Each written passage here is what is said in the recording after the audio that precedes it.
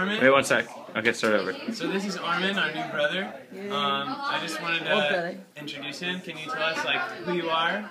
Left hand shake. Yeah. So just tell him who you are, like your school and like all that jazz. Yeah. So my name's Armand. I've always gone to school, and my entire life I've always believed in God since I was like a young age. Like my parents grew me up to believe in God, to believe in a higher spirit.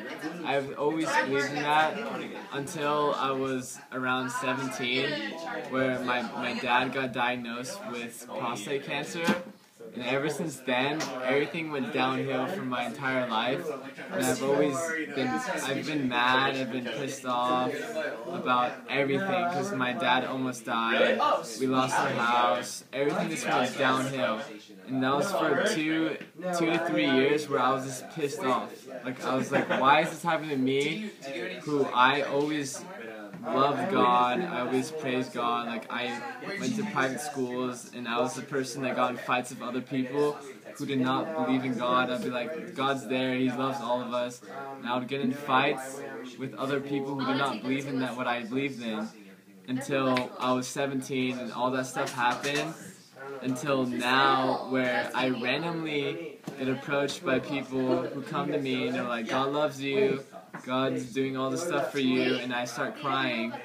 And I literally just, like, today it tore me apart because I've been waiting for that for 3 years. And I get it today, and I start crying. I did not want to come to Santa Barbara today. I was going to stay home. My friends made me come. I come, I lose my friends, I run into people who tell me this stuff. It's such a coincidence, but it's just too much of a coincidence to not be true. So I start crying. I've been crying for so fucking long. It's just too much for me to handle because I've been waiting for this for 3 years, and I get it 3 years after where I've been begging for it. So it's like I've been put through that test, and I failed that test, but God does not care about that.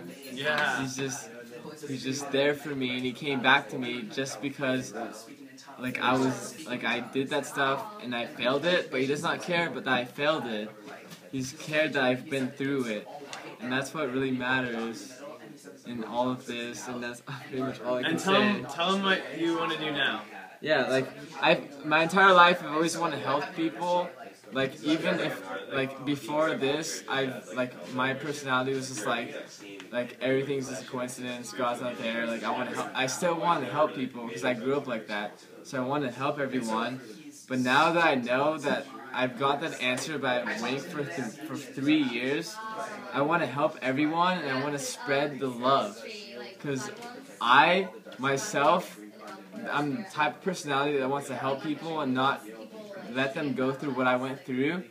But now that I know that I went through that just to learn from this experience, now I want to help more people and just spread what I went through and not let them go through that.